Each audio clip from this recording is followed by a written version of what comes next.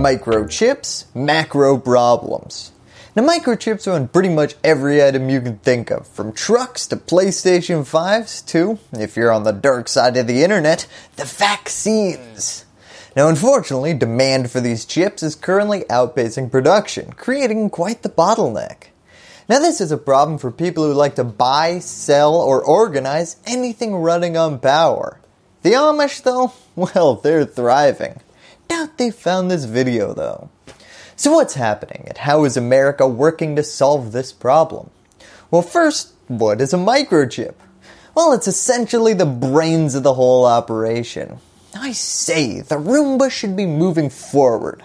Let me call my people over at the battery and put them in contact with the engines running the wheels. Forward ho! Now it's basically the difference between an electronic device and a rechargeable paperweight. Here's the rub. While you'd think that these shrunken brains must be incredibly expensive, they really can't be if you want to have profitable consumer electronics at an affordable price. So, where do you go if you want to manufacture millions upon millions of incredibly cheap yet labor-intensive microchips? Hint, not America. Enter Taiwan, the manufacturer of 90% of the world's advanced microchips. Now the shift from companies manufacturing chips in-house to outsourcing chip manufacturing to a few third-party companies led to a massive disconnect that is now causing this bottleneck. Instead of the decentralized loosey-goosey, you can't make the chips, we'll all go to that guy manufacturing process of the previous decades, today half of these chips are manufactured by 3 companies. If something goes wrong with those companies, get ready to exchange that broken laptop for an abacus. Now this bottleneck was caused by not a lack of supply, but rather a huge jump in demand. During the course of the previous year, everyone was told that they were going to be stuck in their home indefinitely, and then given a large sum of cash. If ever there was a good time to upgrade my electronics and buy a new car, it's now. Problem is that there were so few suppliers, there wasn't much wiggle room to adjust for demand shocks. The major chip manufacturers were already running their factories 24 hours a day, 7 days a week, so not much adjustment possible there. Suddenly throwing a bunch of new orders on top of that would be like dropping a barrel of water into a full bath and then getting frustrated when the bath didn't expand to prevent overflowing. It takes years and billions of dollars in investment to build new chip facilities. So it looks like we're stuck with a relatively inelastic supply for the next few years. Now because of this squeeze, an interesting implicit priority system has emerged for who gets to be at the front of the line for new chips. Not all chips are created equal. You can sell the chip that makes an iPhone work for a lot more than the chip that makes an airbag deploy in a collision.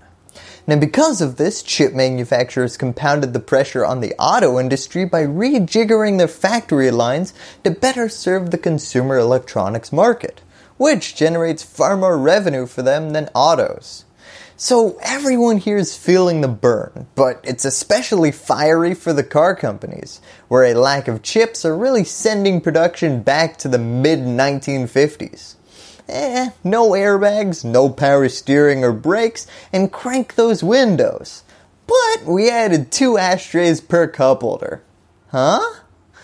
Car manufacturing has taken a huge hit because of this.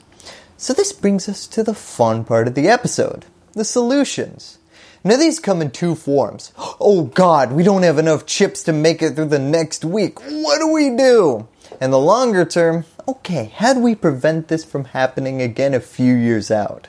For immediate solutions, we turn to Biden's Commerce Secretary, Gina Raimondo. America's currently circling the wagons and trying to rally the few domestic chip manufacturers still around, while boosting chip imports as much as possible. Now this whole thing has led to a tricky question. Cars are made in America. Phones are made in China.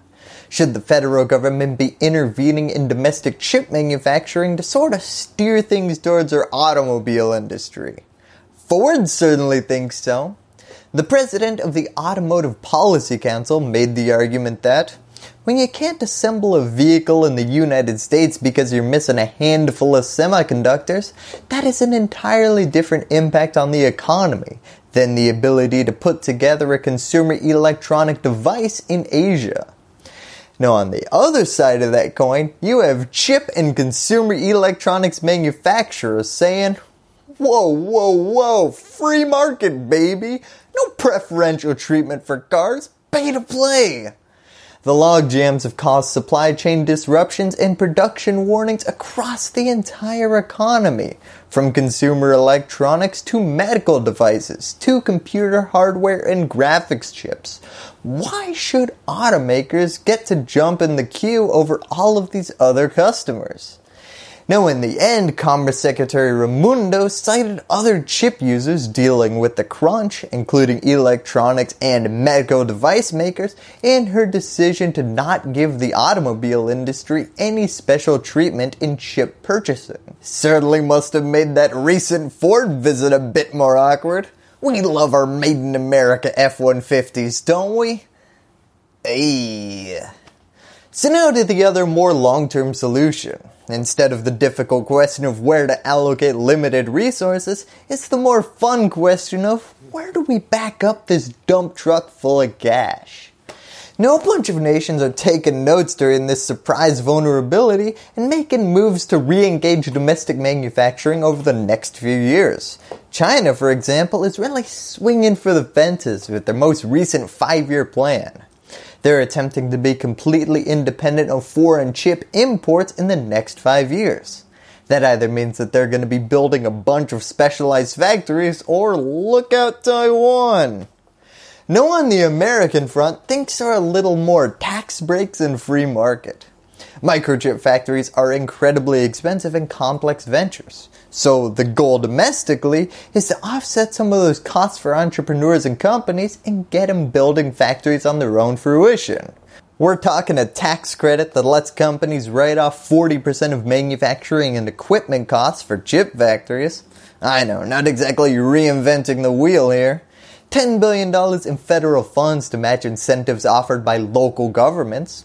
Basically, if a state is offering a grant or incentive for opening up a chip plant, Uncle Sam might give Silicon Valley the old, there's something behind your ear.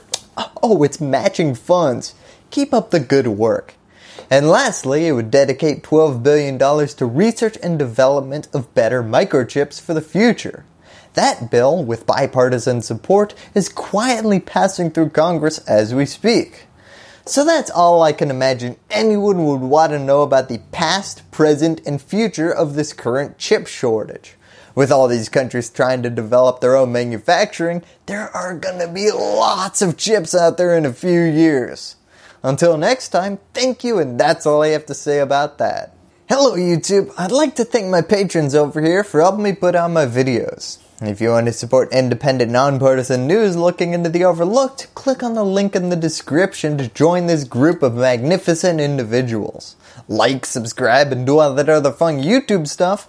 And lastly, as always, thank you for watching.